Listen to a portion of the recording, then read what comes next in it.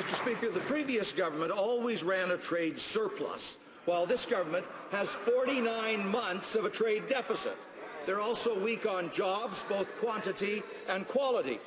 When CIBC reported that reality, the finance minister simply trashed them. CIBC's a sham, he said. But it's not just CIBC. The same jobs analysis came from TD Bank, the Bank of Canada, the OECD, Morgan-Stanley, York University, the PBO, and many others.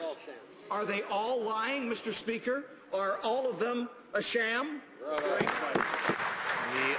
Minister of Employment. Actually, I'd sort of disappoint the honourable member, but what the parliamentary budget officer actually said is that this government has cut taxes by $3,400 for the average family, with a disproportionate amount of that money going to low and middle income families. Now, those lower taxes have helped create 1.2 million net new jobs, 80% full-time, 80% in the private sector, two-thirds in high-paying industries. The Liberal one-point plan for the economy is to raise taxes on families and job creators.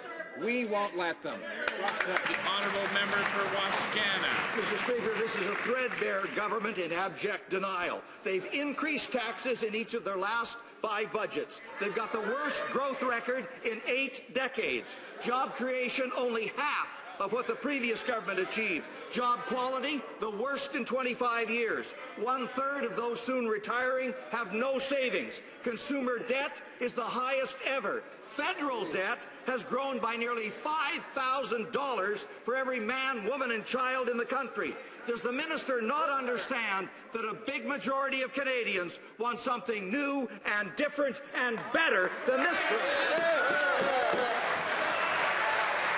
The Honourable Minister of Employment. That is exactly the kind of question. Order. The member has asked a question. I'm sure he's quite keen to hear the answer. The Honourable Minister of Employment.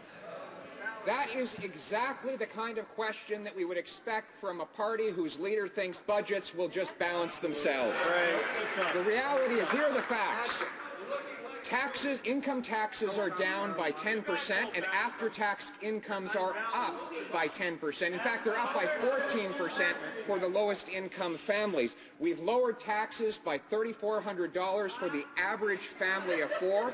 We've balanced the budget. We have the lowest debt as a share of our economy by far of any of the G7 economies, Mr. Speaker. We are going to continue with our economic action plan because it's working.